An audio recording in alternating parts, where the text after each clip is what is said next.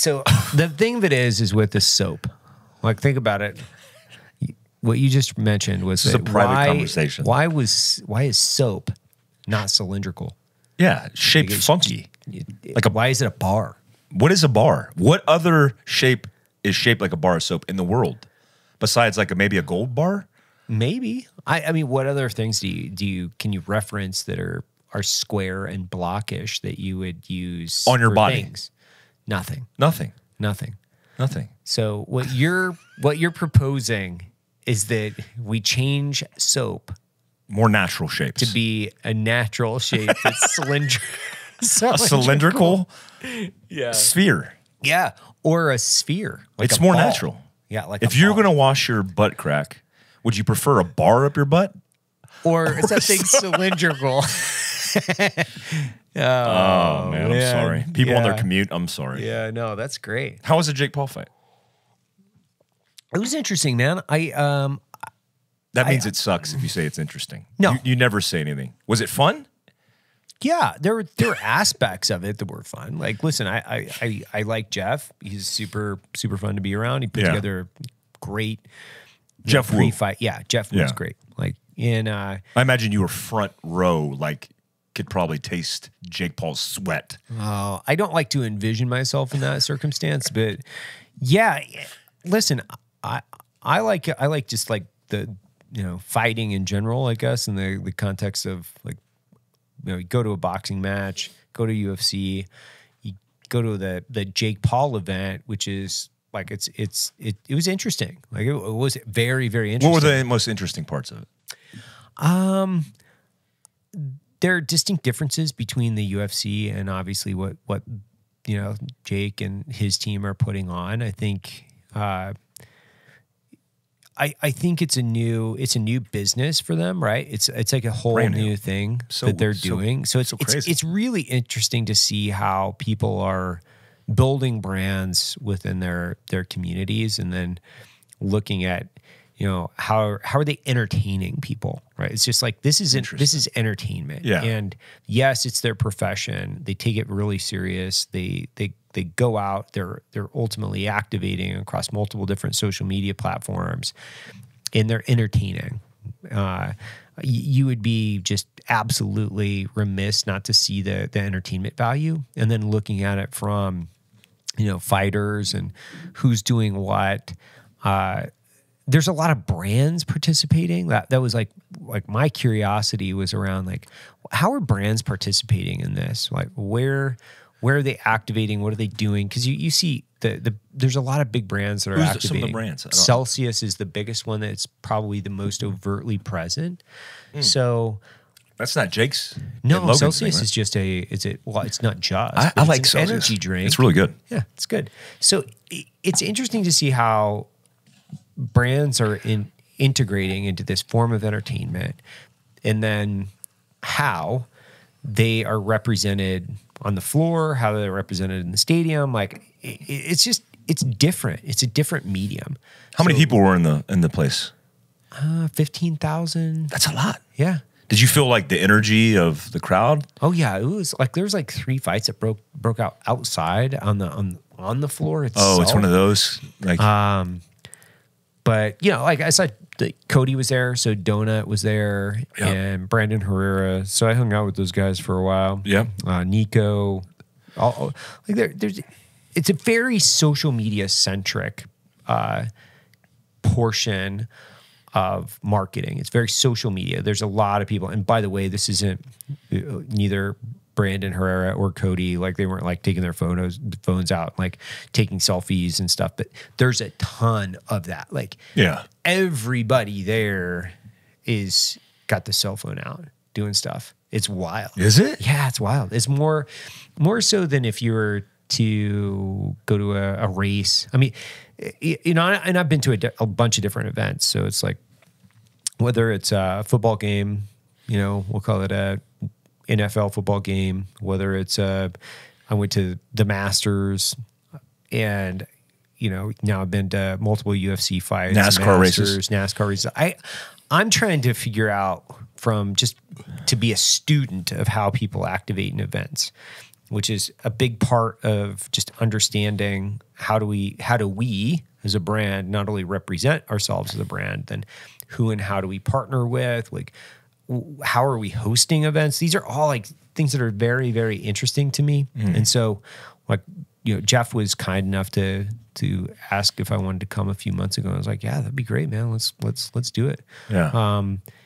So yeah, and I tend to think about things very clinically in a lot of circumstances. So it's not just like if I'm going to go have fun, I don't do a lot of social events to have fun. That's not where I find my. You're not very social. I am when you're enforced in social events, but you don't seek social events. You're not a seeker. No, I will go be social with my friends. Yeah, but I don't. You have like two friends. I don't find like who's those friends. I'll go be a. Yeah, I like to be social with you. I like to be social with Matt, Jared, Logan. You know, those people. Like I truly like being around them. I also like going to social events where it's like an SF ball would be like super fun for me, right? That would be rad. Yeah, it's like it's all a bunch of SF guys, right? Would you wear a uniform? Fuck no. Oh, I don't know. No. You don't want to rock that AAM, that Army Achievement Medal? Don't you have a mustard stamp on yours? I got mine taken away. They de-tabbed me they de-AAM'd me for the meritorious service in SAW Gunner E3-ish. How many balloon knots do you have in your good conduct medal? Did you even renew that thing? No, I don't know. I got to a point the last couple of years where I was like this. I set it up around 2000, we'll call it 12, 13, or whenever that was, like a few years before I got out. Yeah.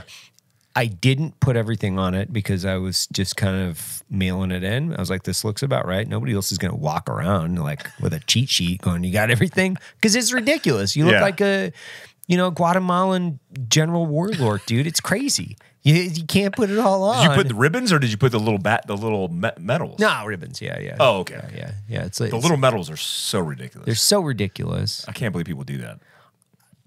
I get it. Oh, something so interesting I saw the other day was like I saw a picture of a guy who's an infantry officer. He's an 03, and he's a friend of a friend. Captain, so he's a captain. He didn't have a CIB, and it was shocking. I was like, whoa. An infantry captain? Yeah. Company commander. But he doesn't have a CIB. Wow. You know why? Because there hasn't been a war, dog. That was Syria? Afghanistan? It's been a few years since we got out, and guys weren't getting in the mix out there. So, how'd you get your CIB? Was it a rocket attack? The initial one? No. The invasion. Of what? Of Iraq. Like really? 03? Yeah, 03. Open it up. But what was the action? Qualified for it. There are multiple different. Yeah, but you get the action based on the first action. You had to have either been shot at or attacked someone specifically. Mortar, rocket. Yeah, there are like I forget exactly what all the different things, but it was like mortars or IED or small arms fire. Like there were multiple different incidents, and I didn't really necessarily care which one it was. It was like, cool, we got him, awesome. It doesn't really matter. I think I only wore it on my class A's. So yeah, you don't wear them on your. No, guys wear them on their greens. Yeah, I've worn them on greens, but I don't wear it on your battle dress uniform or ACUs. Like I didn't wear anything on my ACUs. I didn't either. Yeah. I just wore the master truck driver badge. I just wore that all the time. That's what I rock. What's a classy badge? Have you seen that thing? Glossed up. Fucking badass. Yeah. Like you can't devalue that. Yeah. When you think about how hard it is to get your master driver's badge or whatever that is, like that's a big deal. So you got your CIB in Iraq during the 03. Yeah. You beat me to it. That's the only one you needed. The rest of them were just like, whatever. I looked at I have this I Love Me book. It's massive. Everybody, that's what we called it, right? Yeah. I Love Me book, career book, whatever. And I was looking through awards and all the stuff that I had, and I've accumulated a lot of shit, a lot of stuff. Of course. But I don't ever want to get rid of that. I want my son to go through it and just be like, because even I like look through it, I'm like, oh, I forgot I went through that training course. Like UAV stuff or TSC stuff or whatever the biometrics, cover course, like all these things. I'm like, dude, I don't remember doing any of that. And it's not noted anymore. It's not like there's a resume with all the military training that I've done throughout my career anywhere. Like I went to ethical hacking school. Fuck yeah, you did. And I'm like, I forgot all about that. Yeah. Crazy shit. Were you racially profiled to go to that school? Constantly. Yeah. Yeah. Because it was like, this guy's Korean, he can work a computer. Oh, there's just no way. I was anything smart and intelligent, they needed me. And then I failed all those schools. And then you failed them. I was trying to think. I think I have.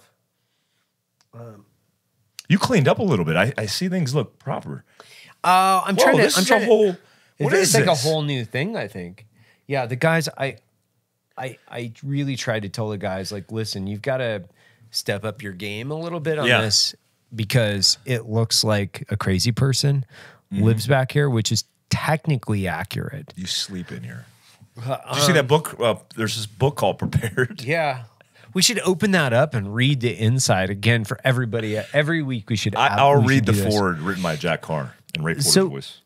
What's your thing now? You're moving. So the thing with Mike right now, he's in the middle of or I guess you've already moved from Heber, Utah down to, is it Provo? Provo, Utah, yeah. Yeah. So your entire shop is down in Provo, and then when are you going to be open down there? Technically, we're open now. Oh, you are? I don't want anybody to show up because it's gross. But technically, we're open now because we're there. Right. All the employees are there.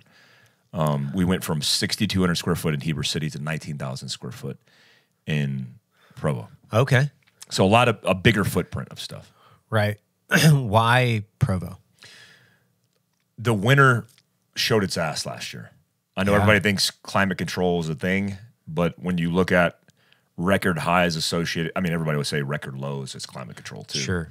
But we had the most snowpack in the history of Utah. Right. And we had the coldest temperatures. I think we broke January, February, and March for coldest temperatures. Yep. We had, at the point in which we would normally have 600 inches of pack snow, we had 800 inches of pack snow. Right. Which made it very difficult for anybody to get to Philcraft because we're up in the mountains. We're 1,500 feet above Provo. And it would make it very difficult to justify hosting classes and opening retail. So you can't, like, I'm not going to send an employee or a couple employees inside the retail shop 5-6 days a week when nobody's coming. So we had limited hours, and that frustrated a lot of people. And I get it, because people were driving like it was a destination to Philcraft HQ, and there's a piece of paper on the door that says, "We're not open, call us."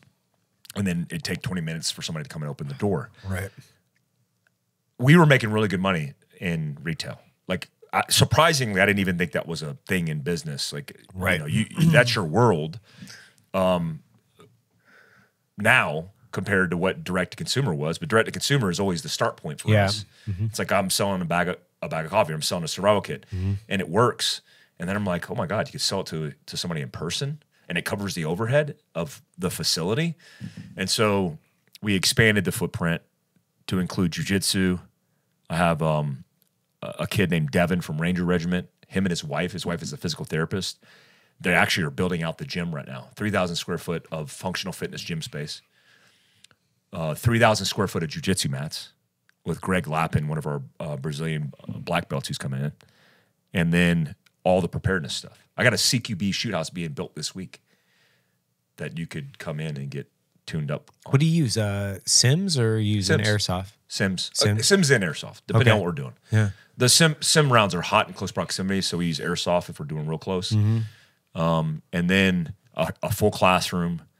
We even have space that we can actually evolve into to put an indoor range, which I talked to you about this morning. That's great. Which would be awesome. Yeah. Big retail, all the things. Like, we're premiering, you don't know this, so I haven't told you, nor asked for permission, but the 30th anniversary of Black Hawk Down of Mogadishu, Somalia, Gothic Serpent, is this year, October 3rd, which took place in '93. Right. We're doing a story survival for Black Rifle Coffee on the story of Black Hawk Down from one of the operators that was on the helicopter with Shugart and Gordon. I won't spoil it out the gate, but we are likely going to premiere that at Philcraft HQ a couple days prior to it releasing live on YouTube. I think it'll get 10 million views. I think it'll be the most popular content that we've seen in a long time because of the story and significance of the history. And the story's never been told from this perspective, from this particular person who lost his leg when he was hit with an RPG while trying to loiter and support Shugart and Gordon, who are teammates of his, before he got hit with the RPG. The helicopter limped back to base. They survived because a military JSOC doctor received him on the ground and saved his life. And we'll have that doctor on the documentary as well. Yeah, that's great. Like insane, insane. Yeah, I'm looking forward to this. I think the next year of the Black Rifle Coffee podcast, you're going to see a lot of. Basically, we went through the last few months trying to figure out exactly what we wanted out of the show.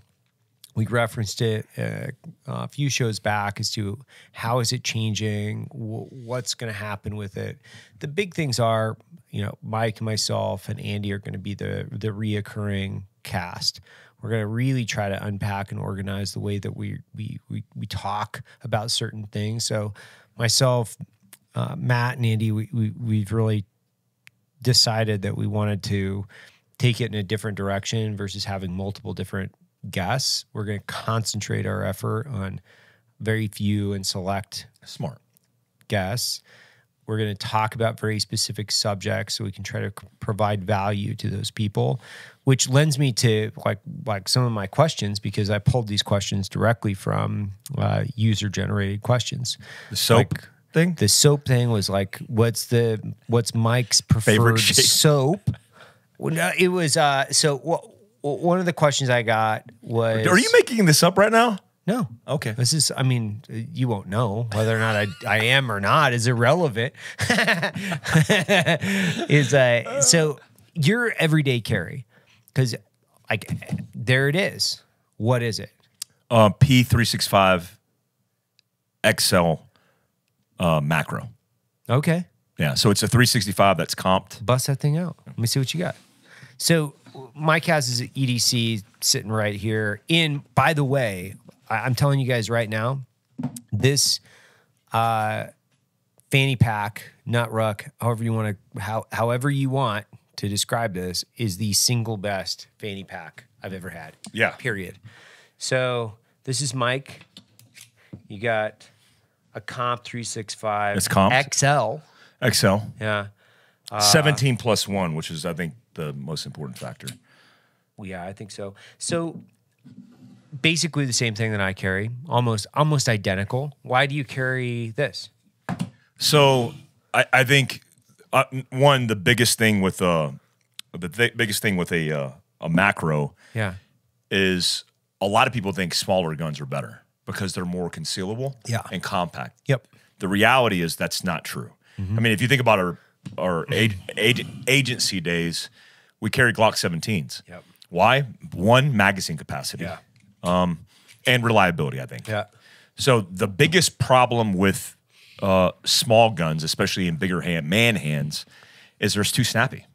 Shorter barrels, you get a really snappy front end of the gun, and they're hard to manage when the gun's so small.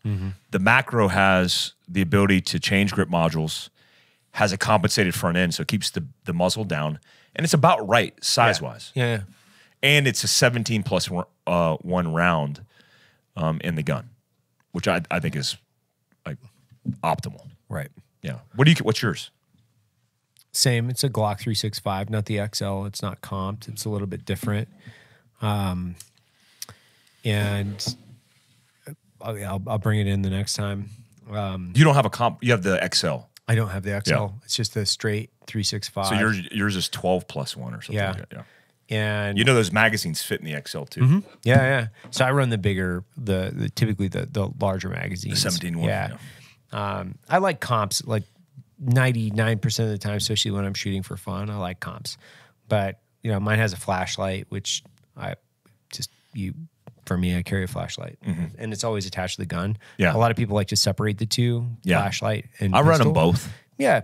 Whereas I'm too forgetful for that, so I can't carry a bunch of shit because I'll forget it. I won't put it in my my fanny pack, which, by the way, coincidentally, the reason I don't have it today is because I just got back from Dallas. I got in at midnight last night because my plane was delayed multiple times. I finally got home. They lost all my bags, to include your check both pistol? My guns. Nice. Yeah. If you need a replacement, I'm waiting. So that coincidentally, that's exactly why I don't have a gun on me right now, is because Delta lost. I was bringing back a rifle and a pistol. It stopped at JT's house. I did his new podcast, which is Time for Pie. Yeah. And I just checked everything and fucking lost every bag, 100%. Yeah. 3 bags, all of them gone. So now I've got to figure out where everything is. So that's why I don't have a pistol on me right now. What else do you carry in your MERS? My MERS? This one. It's just 1 mag, 1 light. So I don't carry an extra mag. If I can't handle whatever that is that I'm doing, typically with one mag, things have gone super sideways for a lot of different reasons. Standard kind of like I carry a couple checks. I do the same. Cash, checks. I carry. So I have these challenge coins. So if you guys ever like run into me or see me, you have challenge coins? Yeah, fuck yeah. I have multiple different challenge coins. So if you guys ever run into me in an airport, I just gave out 2 yesterday in the San Antonio airport. One was a Navy pilot who was like, "Hey man, recognize you." The other was the pilot flying the plane. Both of them stopped me and said, "Hey." So I gave him a challenge coin. The pilot flying the plane? Yeah. Which happens quite a bit actually. If the captain's standing there, like typically they'll like, we have a ton of military people listening to the podcast. So and they're mostly Air Force guys, for the most part. What? Yeah. Air Force? The pilots. Oh, yeah. Well, former Air Force like guys. Former pilot guys. Yeah. And a lot of these guys have a lot of time to listen to podcasts. So they listen. We have a huge following, I guess, from like Delta, Southwest, and they stop me in Salt Lake City all the time. All the time. Yeah. So you got a tourniquet. I don't carry a tourniquet. Yeah, it's just what I probably should after your rollover. Why? I just fucking rolled out of there and like airbags away. Deployed fine. Airbags, dog. I just yesterday in Provo, I was on the way to HQ, and literally pumping gas at Provo in a gas station. Yeah. And lady runs a red light in front of me, like I'm looking at her as she runs a red light and T-bones another car. And so I run out there. And I move her vehicle. I move her out of the vehicle, obviously, and then move her vehicle out of the intersection because cars obviously don't care. Nobody actually cares. Yep. And they just drive by me and standing in the middle of the road, 60 miles an hour.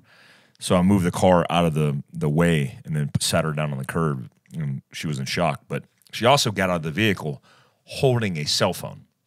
And I was like, "Are you okay?" She's like, "Yeah, I'm just shaking up." And like, she's like, "What happened?" I was like, "You ran a red light." She goes, "I know I did. I was just distracted by my phone." And she was holding the phone, like, because she was still, she had just been texting on it a millisecond before she T-boned another car in the intersection and almost killed somebody. And that happened yesterday. What's your, how often do you text and drive? Be honest. I don't. All the time. No, I don't. That answer is all the time then. I don't. I actually don't. I'm actually really good at it. I've gotten better since I've had kids. Yeah, that's fair. And I look around now and judge people, which is almost like texting. There's people everywhere I go texting with their knee on the steering wheel with 2 hands. Like I saw a guy the other day eating a sandwich with 1 hand and texting, literally like stuffing his face and then texting while he was driving with his knees. I love seeing that. I just love seeing that. Yeah, it's insane. Because what it reminds me of, it keeps everything like kind of in check for me, which is one of the things that people have asked me, like, why don't you like to ride a road bike? Well, I mean, there's a combination of reasons why I don't like to ride road bikes. One, it's lame. 2, I don't feel like I can appropriately fit into all the like dorky garb that they wear, like all the spandex and with the padded butts. What are you talking about? Yeah, you would. With some cylindrical soap, like one of like a cylindrical soap hanging around my neck. That's a perfect commercial. You in the spandex holding the cylindrical soap. Sell it? Are you a bicyclist? Well, we have the perfect thing for you. It's a cylindrical soap. And but one of the biggest reasons is that I know that there's, it doesn't matter whether or not you're a 15-year-old or 14-year-old with a learner's permit, or you're, a 70-year-old.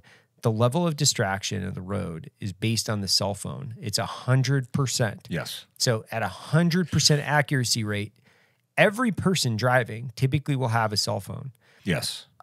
100% of the time, they'll have the cell phone in the car. There's not a chance where I would put myself on the road without essentially an armored bubble that protects me from people that have a distractionary device embedded in their several thousand-pound vehicle.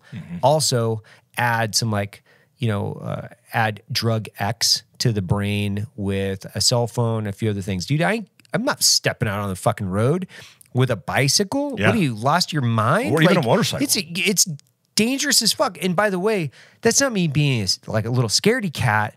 That's me saying, just look at the data. Yeah. You'll get run over by a 15-year-old in an F-250 that borrowed it from his dad because they wanted to fucking tweet or TikTok or do something fucking stupid. Yep. And you're going to get fucking run over by him. I'm like, no, I'm all good, man. I'm all good. I've checked that box. I don't need to ride my bike anywhere. There was this guy I knew in Boulder. He's a really good dude. His wife was run over in Colorado 3 times while road biking. While road biking. Yeah. The last time was with a semi truck. She was run over by the semi truck. Wow. Not like, oh, she got hit and glanced off. No, she was run over by the trailer of a semi truck, under the tires. She had broke everything. Her pelvis was fucking broken, 20 different fucking places, shattered everything. Everything was broken. And I'm at that point, because I used to ride my bike quite a bit, actually. I was like, the road bike? Yeah. I used to ride it everywhere because I was like, hey, it's a great way. I got to go down here. I'm going to get some exercise. I'm going to do X, Y, and Z. And then watching this person get run over. She survive? Yeah. Yeah. I mean, she'll never be the same, obviously. Once you break your pelvis, you're kind of fucked. 40,000 Americans die a year in motor vehicle accidents.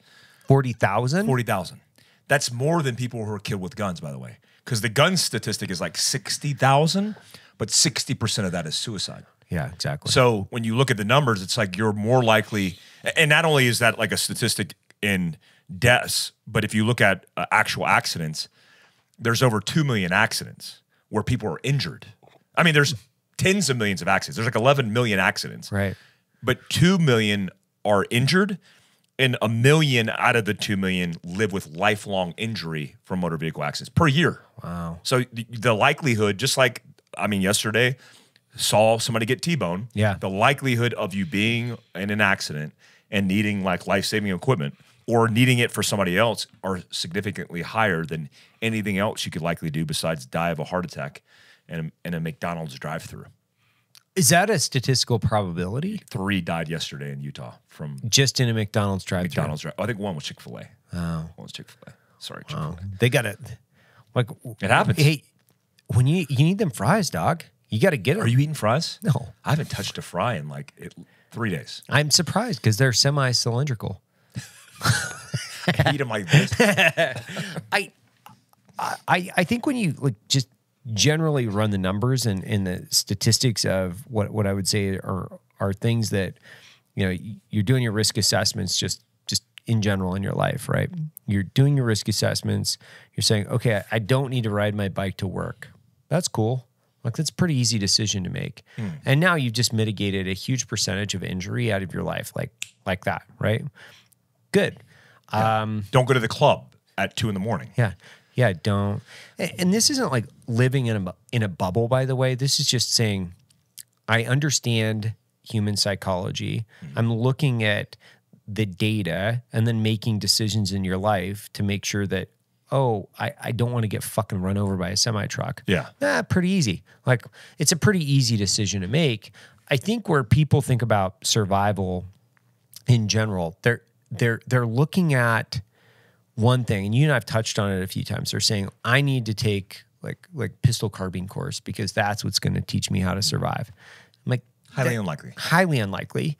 Highly unlikely this will turn into a kinetic, like humanity and the economy has essentially devolved to the point where you're going to be in this rogue, on the road type scenario where you're defending yourself and your family with a pistol and a rifle, and you're hunting for your survival as well. That's a statistical improbability. However, if you're just like training for reality, if you look at what are the things that are going to happen in the course of a person's life that within, we'll call it the greatest probability that you have to be prepared for, what are those things in your mind? Well, statistically, it's cardiovascular, obviously, disease and cancer is going to kill you quickest. But I think that speaks to resilience. So health and wellness and physical fitness is number one. Right. So get off your ass, train physically, run to work like you do. Right. Go to the gym, exercise, eat well, sleep well, because that's the baseline. Because statistically, that's going to kill you quickest. I think second to that is going to be broadly accidents and being indecisive, not paying attention, not maintaining situational awareness is most of the reason why that statistic is improving. It's escalating dramatically because we're paying less attention to what's going on around us physically, which means the physical world, which is still doing the same thing it's always done, is handing us our ass. And I think third would be trauma and the first aid that you would need and all those probabilities across the spectrum. And I think when you look at that and you look at like even pistol and rifle, I don't think it's as important as focusing necessarily on the tactics and learning how to do something specific technically. I think the exposure to stress, because shooting a gun for most people is not comfortable. It's fun, but it's not comfortable, and it pushes them to be better. That incremental gain is going to make you more resilient and better in process. So you can go to a shooting course, and yeah, it makes you shoot better, but actually teaches you life lessons to be better in processing information, reacting and adapting to stress. And those things statistically are going to save you. Because I think the number one characteristic, which I don't think is debatable, of surviving anything, especially worst case scenarios, is your ability to adapt under stress. So again, is it specifically shooting the paper target under a stress culmination? No. Technically, just set that aside, not highly probable. But working through that process of stress will help you manage the getting T-boned by the lady who's texting on her phone and then you having to process that and then do things like to save your ass. Like this lady got out of the car in the middle of an intersection and almost got hit. Why? She's never been exposed to stress. She spiked in a sympathetic nervous response, got out like it was fight or flight, except that wasn't going to save her in that moment. Being cognitive and saying, okay, let me take a breath, realize what just happened, and let me get out of the way of traffic so I don't get killed. Right. I knew that coming into it. As I walked and saw her demeanor, I'm like, this lady's going to get hit, and this car is going to cause another accident. Lady, come with me. I need you to breathe and just sit down. You got your car keys. They're in the purse. That's a wreck inside the car because she just T-boned a car going 60. Go inside the vehicle, push to start, and then limp it off the entire rear end of the vehicle was completely annihilated. So I dragged the rear of the car 10 feet off the intersection. There was construction cones sitting next to it. So I took them and boxed the car. Yeah. So the person driving 60 miles an hour who's not paying attention doesn't kill somebody else. Right. And all of those things are not because I went to a construction cone moving tactic. I didn't learn that in school, but because I've exposed myself to stressors like shoot, move, communicate, I could adapt in that situation where most people can't. Yeah, it's interesting. It's almost as if like common sense. So from a prioritization and effort and execution, common sense. Tom, I think it was Mark Twain said, "Common sense is uncommon," right? So in that situation, it's get off, like get out of the road, make sure that you're safe. Yeah, get off the X, right? So, but a lot of people, don't think they've experienced what I would say is enough complex problem solving scenarios in their life where they would have to, one, understand how to triage that circumstance and how you can triage multiple different circumstances if you understand the complexity, and then how to execute against it. Yeah. So critical thinking. Yeah. Critical thinking, complex problem solving. So where do you go to get that? Like how do you train preparedness without like going to a survival, a fieldcraft survival course? Like how do you do that? It's really interesting. I mean, a lot of people can do it on their own. Well, one, I say physical fitness training is the best way to build that base, because the same mechanism where you hit a wall mentally, because your physical body's literally telling your brain, you're going to die if you don't stop. At a certain heart rate, about 150 beats per minute, you're outside your comfort zone. You're about 70% of your max BPM. That's where I like to caffeinate myself to, and like about 8 a.m. I like to hit about 150. Is that what you're looking for? Optimal. You're optimal. That's your optimal zone. So the Yerkes-Dodson curve, which actually is an arc of performance where you see a peak of optimization of not necessarily technical expertise, but at least where you're capable and cognitive at the same time. That Yerkes-Dodson curve at the peak of that is where you want to be. Most people haven't taken themselves to that and operated in that spectrum. So most of us are like, we get stressed out and we go, ooh, that's an indication, let me stop. And depending on your physical cardiovascular capability, you go out, you start running, and you go, ooh, this sucks, I'm gonna stop. So what I tell people is, the best way you could self-control and self-adapt and self-learn is by going out and testing yourself. A workout of the day, right? That's a crucible for most people because it's literally written out verbatim, and you have to follow the direction. And so when somebody says, you got to do this many squats, this many burpees, and you're conforming, you go, I've accepted this is going to suck. I do it, and you push through. Most people, when they're doing it on their own, go, well, this sucks. I'm not going to do this anymore, right? We got to push through that threshold, right? We got to adapt, build resilience.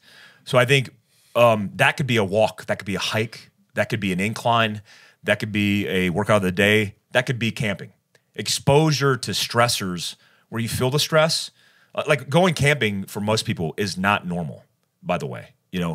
Like I talked to a guy the other day and he's like, when I go camping, I go in my car and then I usually go somewhere where I have reception. So that's not camping. That's being homeless for a night. Yeah, that's literally what that's you can do. Living in your car for a night. Yeah, that's what you can do in your driveway. Yeah. There's no difference.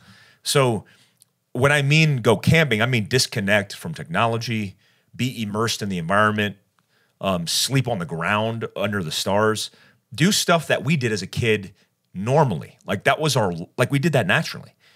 For most generations beyond our own, that is not a natural thing. That is very unnatural. What do you mean, Dad? I got to sleep on the ground? Like, yeah, in fact, when I was a kid, we looked forward to that. And like, well, it's uncomfortable. Yes, it's going to be uncomfortable.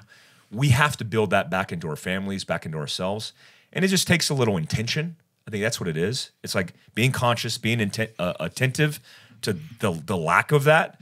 I mean, we did this rewilding experience with these guys, and after action review, which is the following morning. I don't know what you're saying right now. You said rewilding. How do you not know my courses? I'm just joking you. I want you to explain this. Rewilding to the audience. Play along with my lack of information. Are your toes curled into my toes right now? I can feel your feet linked into mine. What is rewilding? So rewilding is it's a borrowed term.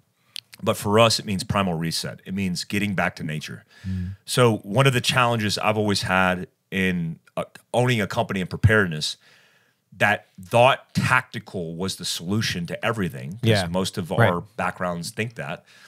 And then realizing nearly 8 years into the journey, it has almost nothing to do with anything in preparedness. It's one minutia. I would say 1/100th of a thousandth. Of the piece of the pie. What's more important, 70% of that statistic should be focused on building resilience in yourself and your family and in each other. So I used to have Resilience Rendezvous. I think you've heard of course. That. Yeah. And the methodology in Resilience Rendezvous was teaching like these Huberman tactics, these life hacks, so people can go out in the world and deploy them, but you have to be exposed to them. So here's how it works. Here's the science. And then you go out into the world and do it. Except that was so comfortable of a course, like a 4-day course, chef-made meals, living in a cabin, sleeping, like our kind of course. That's like what I want to do because I've had enough resilience built into me. But then we realized, well, if you actually do it outside primally and you want to establish building these rewilding or this back to basics methodology, then have them outside. Have them exposed to elements. And we did that. I mean, we just did it in 100-degree temperatures in Spanish Fork. A big shout out to Kafaro for letting us use that land that we have a land agreement with. And it changed their lives. Dude, 72 hours in the woods. They come out of it, they have sensory deprivation. They go, man, it's weird being around these cars and like all these people. And like, I don't even want to get on my cell phone. And I'm like, perfect. Now you know what it feels like to prime and reset. Dopamine is metabolized in our system in minutes and in hours. The problem, I think, is we have so much saturation and immersion in technology via the cell phone. Yeah.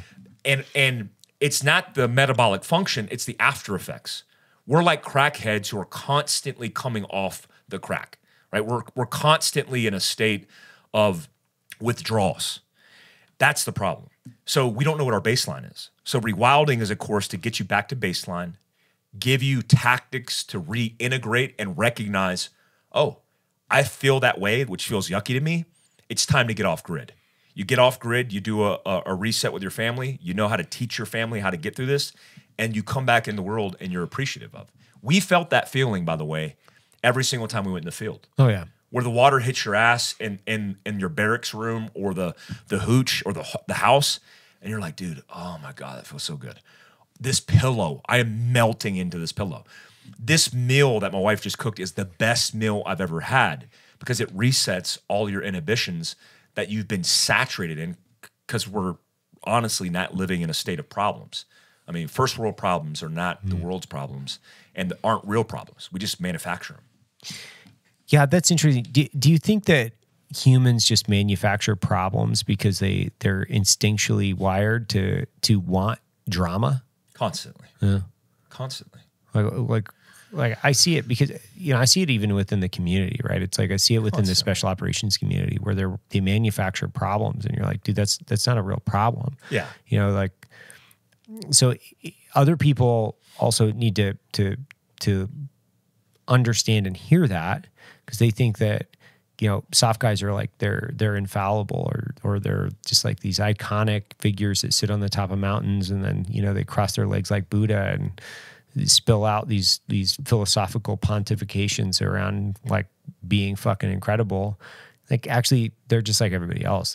They have their own like ego issues and they like to manufacture drama.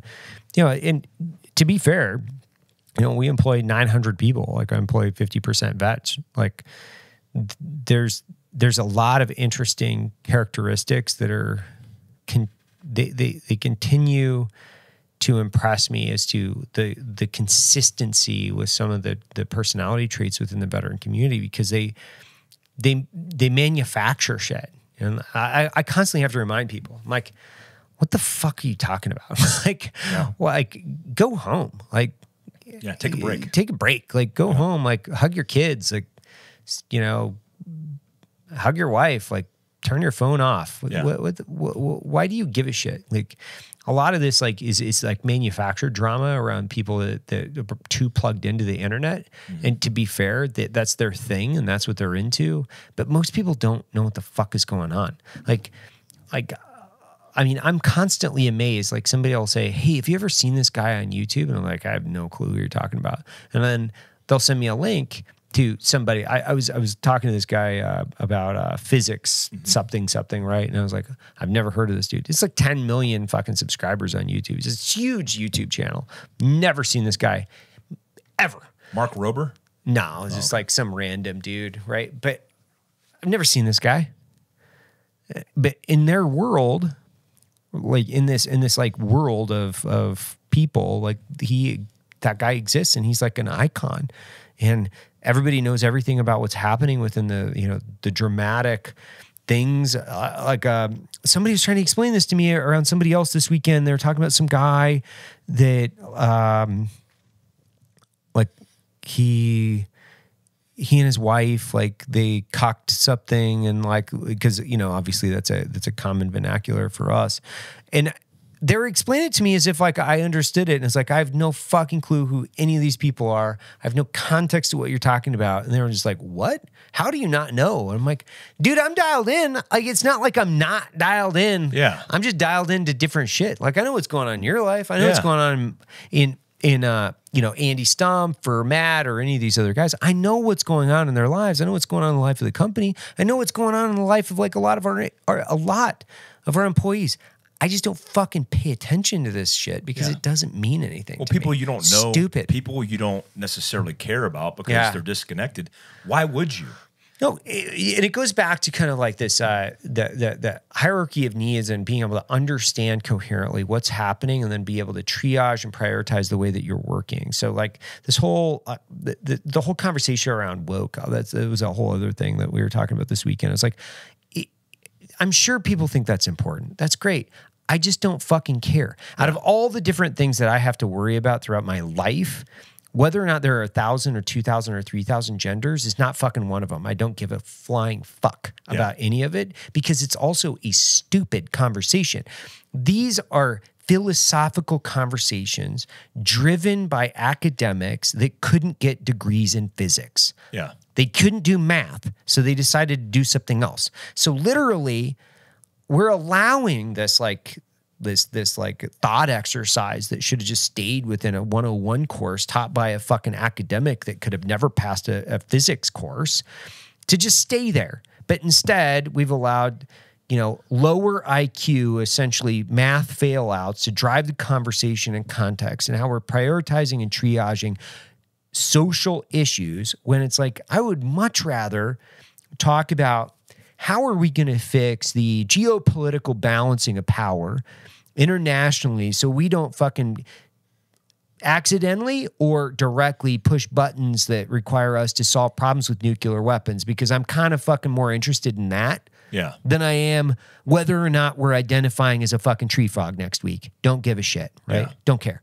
Or how are we going to stabilize the U.S. economy and maintain what I would say economic hegemony, because that is a strategic imperative to the survival of our country. And also it's a very strategic imperative to the survival of our species if we're not doing sustainable, environmentally friendly economic policies. Well, by the way, that's not me being some fucking tree hugger. That's just me saying, hey guys, like, we can't poison the ocean because that's kind of where our food comes from. Just like pointing that out, not like if your kid identifies as a furry and needs a fucking litter box in their 6th grade room. I don't care. Don't care. It's all just like this low IQ, like pseudo academic, philosophical fucking cannon fodder horseshit that doesn't really matter. Which seems deliberate. It seems deliberate to get them to run around and chase the tail. Yeah. While there's other shit that are higher priority. And most certainly the majority of Americans will chase the tail. Well, it goes back to this conversation. That's what I'm saying. It's like, it goes back to resilience in survival. It's almost like America needs a course. Our country needs a course on survival and resilience. Like they need a course called like Tough It the Fuck Up, Buttercup. They really do. Like they're worried about a bunch of nonsense. Like it just like, it makes no sense. Like they're worried about some person that has like 2.5 million or 10 million followers on social media and what type of, you know, pants they're fucking wearing.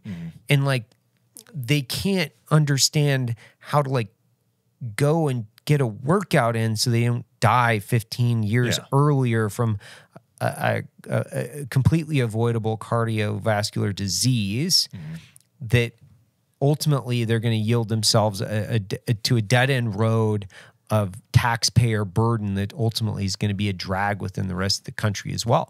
So they're more concerned with consumption than they are with the actual substance. That's what it is. It's consumption. Yeah, it's consumption. We're just eating it all up. Yeah. I did a reacts video on a Ohio police officer. So state troopers pulled this dude over who he's missing a mud flap on a semi truck. On a cement truck. A semi truck. Oh, semi truck. Yeah. So they go to pull him over, and the dude runs. Nobody knows why he runs. He's a young dude, I think 23 years old. They finally pull him over. Some of the theories are he didn't know that he was being pulled over. I mean, you're driving a semi truck, you're on your cell phone, you might not know state troopers are behind you, right? He eventually pulls over. No prior arrest history or record. Was legitimately transporting goods as a truck driver. Gets pulled out of the truck at gunpoint by state troopers. Appropriate because he seemingly ran from police. He gets pulled out of the vehicle. He's on his hands and knees with his hands raised. And one of the state troopers' body cam footage is saying, this cop is saying, the state trooper is saying, don't let the dog loose. Don't let the dog loose. Because there's two police officers who pulled over from a city police, and this is a state trooper event. Right. They're on highway, and one of them has a dog, a Malinois. And he releases the Mal on the dude who's on his knees with his hands raised. And the Mal mauls the dude, rips his arm apart, thrashes him, and the state troopers are like pissed. They're like, get him off the guy. They're yelling at him. There's this big conflict, whatever. I do reacts to this. During the video, I say, guys, like, number one, I'm not an expert in mouse, but I'm likely the closest thing besides the actual guy who trains a dog. Why? I work with Malinois my whole career. Right. I've actually worked tier 1 dogs in combat when we had a handler that had to go back for a family emergency. I worked his dog while he was gone. That winded up getting killed on target. I had a unit dog, an SMU dog, save my life in combat. Bit a suicide bomber 15 yards in front of me and saved me and a kid named Rob, a man named Rob. We would have stepped on this dude and he would have clacked off and killed us. That happened. So I'm at least somewhat knowledgeable of what Maos do. So I said, one, the cop was screwed up. He should have never did that. And I said it vocally. I don't care. Like I did a video, or I did Rogan's podcast, and we're talking about SEAL Team 6 operators and how SEAL Team 6 operators, when they get out of the military, they want to find in their transition something that feels like how they felt on the teams, except they go and they become a cop. And I said, almost verbatim, I said, they're in the varsity, and then they get back, and they're not even in varsity, meaning it's like a different game. It's a totally different game. It's a totally different game. Yeah. So I'm not comparing apples and apples. It's apples and oranges. Right. And so I'm saying, as a SEAL Team 6 operator, which you go out every night in combat when you're downrange and you kill bad guys, when you come off of that and you transition to a police officer, not even a SWAT guy, I use the patrol officer is what I said. Sure. You're writing tickets. And Joe said, you're writing tickets. Well, that was cut, and everybody's like, I had cops literally DMing me saying, F you, Mike. We're not junior varsity. We're not JV. I was like, okay, that's not what I said. but okay. And then my question was to these guys who were emotional. These men were so, I had a dude who was like, mother F, and I hate you. I used to respect you. How could you call us JV? And I said, oh, let me ask you one question, because you're very emotional. I get it. I'll explain if you want me to, but let me ask you one question. Do you think you're a SEAL Team 6 operator? Do you think the equivalent of what you do is being a SEAL Team 6 operator? That's a simple question. Simple. Because even the most elite, I would say LAPD's SWAT team, full-time SWAT team, is elite. They get a lot of calls. They do a lot of hits. They actually kill a lot of guys. Mm-hmm. That is still not even close to what SEAL Team 6 does and the unit does as Special Missions Unit downrange in combat. So I was making the correlation there. People get emotional. I had a cop reach out to me and say, Mike, you should know better. Like, one, he put me on blast on social media, which I always love. But people hit me up and like, do you see this? And I'm like, what is it? And this dude's like, you should know better. You know dogs are not used as deadly force. And I'm like, what are you talking about? And then I hit up this guy who I follow, and he follows me, so we're social buddies. And he says, well, you should know better. You said dogs are killers. And you should know better. There's case law that doesn't allow us to use those dogs for deadly force. And I'm like, please tell me you're joking. Please tell me you're joking. And he's not joking. So I said on the video, dude, these dogs are vicious. They're killers. Just like I say, Cam Hane's a killer, right? Like, he's a killer. He is. I don't mean literally he goes out and kills people. Just like I don't mean a Belgian Malinois goes out and murders people. I don't think in the history of, bring up the case law, in the history of working dogs, I've never heard of a civilian law enforcement dog killing anybody. Like, I don't even know where the hell that comes from, but I said it on YouTube, like, these dogs are killers, which I mean, they're like vicious. And he said, you've offended me. That's the world that we live in fragility. Yeah. We have grown-ass testosterone-filled men who are virtue signaling in the mirror, flexing on his account, flexing in the mirror, and he's so emotional because he's like, you're giving us a bad name. Like, how about you stay in your fucking lane? Like, you're talking about this one thing that means nothing. And that's what happens when you have former military guys, high testosterone individuals who don't have real-world problems, right? There's no crisis. There's no issues. So they look for it because they're problem solvers. Mm-hmm. What happens when you go out and you're a problem solver and there's no problems to solve? You make shit up. When you're a hammer, everything,'s a nail. Yeah. Right? It's that standard thing. That's what your life will be. And we've seen them. We've seen the same personalities, the same characters, the same cast. Mm-hmm. And you know where they are 10 years later? In the same place they were when we identified them 10 years ago. Well, I think the best analogy that I used to, I still do actually, I still use it quite a bit. Like there's a difference between the way that nuclear power is utilized, and you can use it from any, an analogy from a power perspective, but nuclear power is the most obvious and most effective analogy, which is like you can power a city off the power, or you can destroy one. So however you're utilizing your power, right? Because you only have so much power that you can actually generate and then direct in your life. Mm-hmm. There's only so much. So if you're one individual generating power and directing that power into the things that are going to provide you a direct ROI, if you're doing that in a negative way, you're going to get a negative return. That's just the way it goes. Power directed into positive things in your life that are going to create not only the feedback loop that you want, which is it's applying those things like into your friends, into your family, into your business. It's how are you directing that? Now, if you're directing negative power, and I don't want to sound like some weird fucking guru. That's I don't even buy into that like guru horse shit. It's just a matter of physics and principle. Allocation of attention. It's truly, it's like, oh, if you're going to do 100 push-ups a day, you're going to build more representative power within your chest and your arms. It's just the way it is. If you take your intellectual, physical, and your emotional capabilities and you drive those things into the things that matter, your family, your friends, your business, and you're not directly contributing into the negative, like the negative ROI, you're going to win.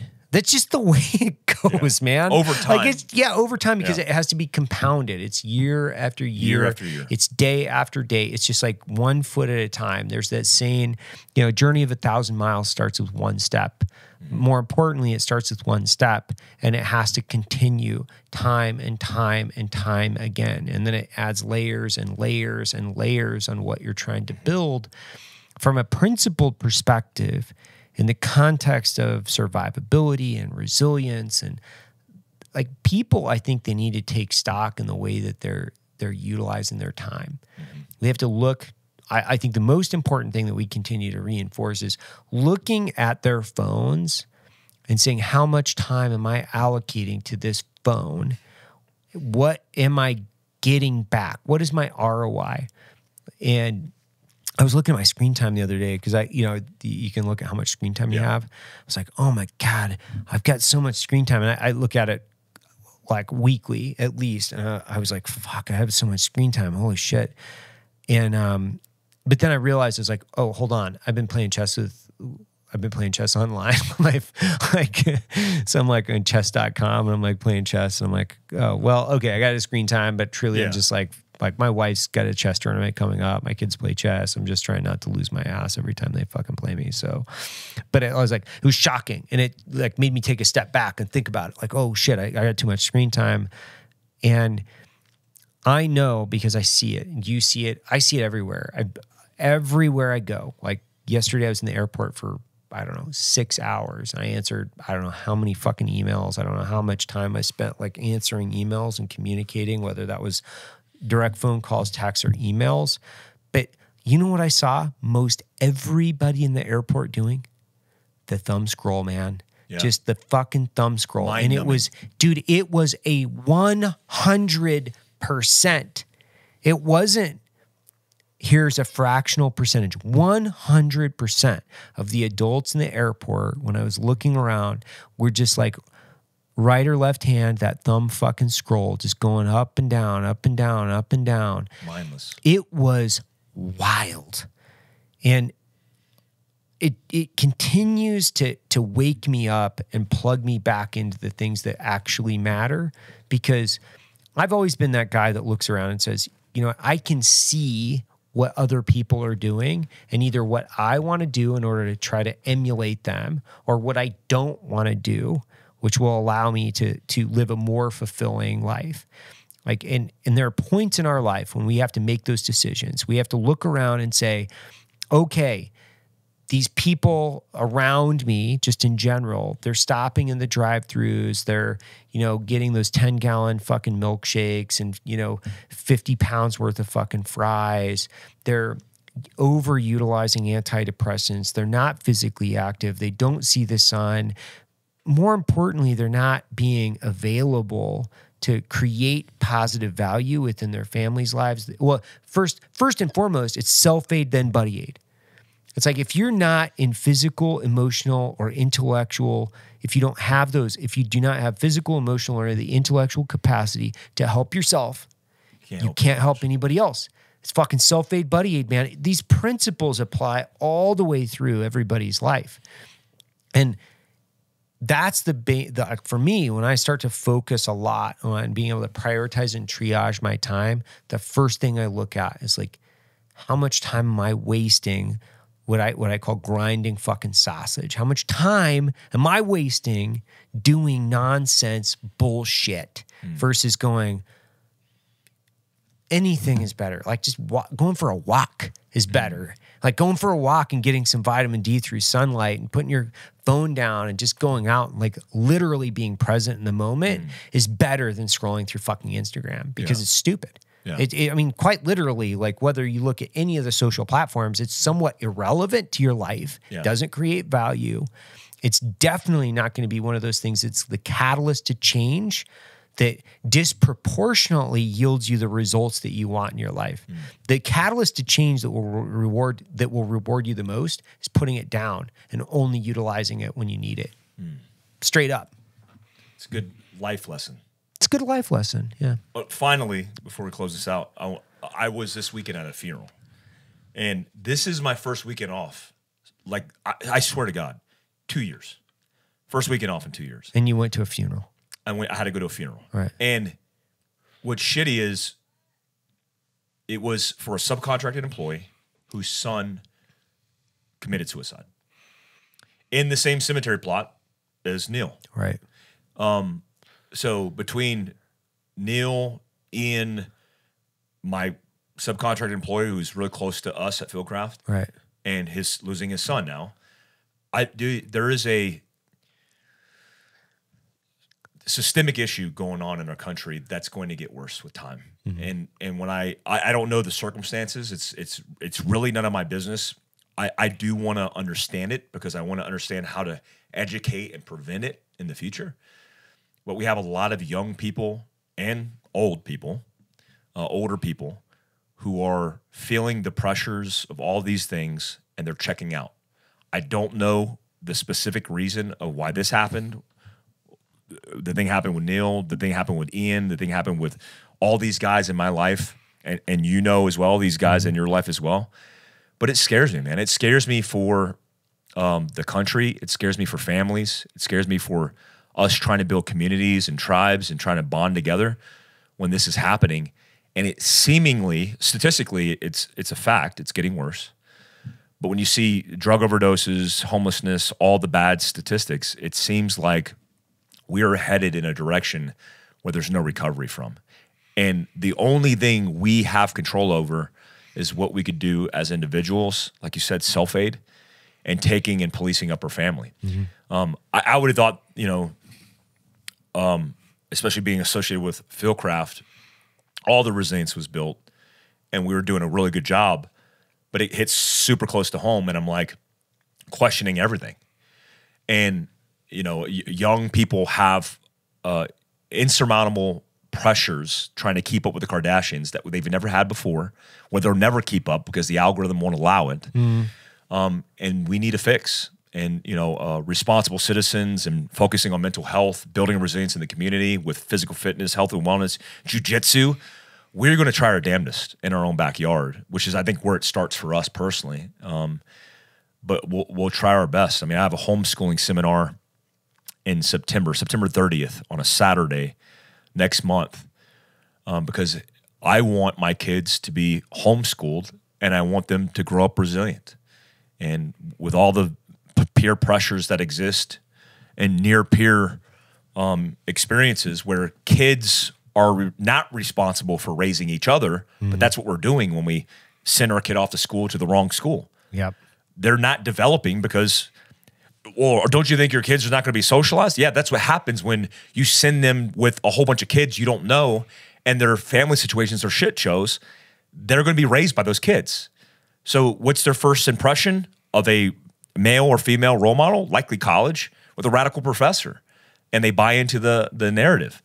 We can't do that. And I think, man, we got to take back onus and we got to take back responsibilities that we've outsourced. And I'm just advocating for that. And if you're suffering from mental health issues, don't just find help. Talk to somebody. Because the first time you say it out loud, you'll realize very rapidly that everybody's going through some kind of drama. That likely your drama, because we did this in rewilding, like we had a sharing of burdens at a fire. It's like, dude, I'm saying this stuff out loud like it's a burden. And then you go around to other people's burdens and you're like, holy 31 years you've been dealing with that problem? Right. Holy crap. Like this ain't so bad. Right. It's not so bad, but we need to talk about it more and be more open. That includes dads and moms who are listening to this. Talk to your kids, do the best you can. And at the end of the day, you could do it all. And it still might not mean the difference. But we at least could try. Yeah. I mean, I think that's a positive, it's a positive end note, which is like self-aid, buddy aid. And you can try to do it all and plug in. And guess what? You will make an impact, because if you've got thousands of people and tens of thousands of people are plugging in and making an impact, it's incremental gains basically. And we're pulling back the control from the device.